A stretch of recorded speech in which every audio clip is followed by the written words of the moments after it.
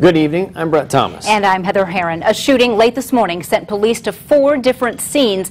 Police now say a man is in critical condition and another is in police custody. The 4 areas involved here: State Boulevard and Spy Run Avenue, the 1000 block of Lake Avenue, Gladstone Drive and Winter Street, and Paulding Road. News Channel 15's Angelica Robinson joins us live to break down what happened over the course of several hours. Angelica?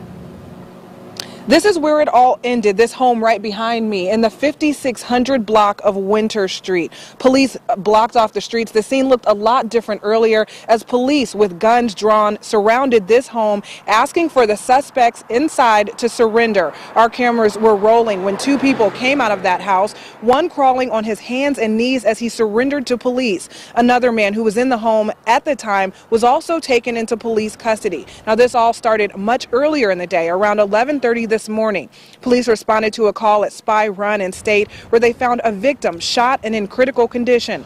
Police told us that that was not where the shooting took place, but the driver took off and he parked there in the parking lot there in the state of panic. We now know that that shooting took place in the 1000 block of Lake.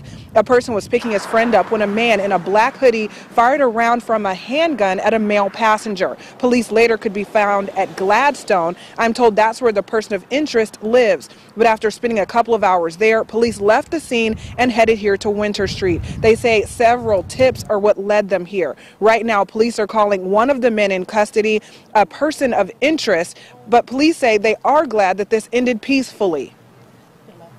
Absolutely, yeah. And there was no reason for it not to. We did everything that we're trained to do, and they responded accordingly. The victim is reportedly in critical condition. This is, of course, a developing story, and we will bring you the latest information as it becomes available. Reporting live on Winter Street, Angelica Robinson, News Channel 15.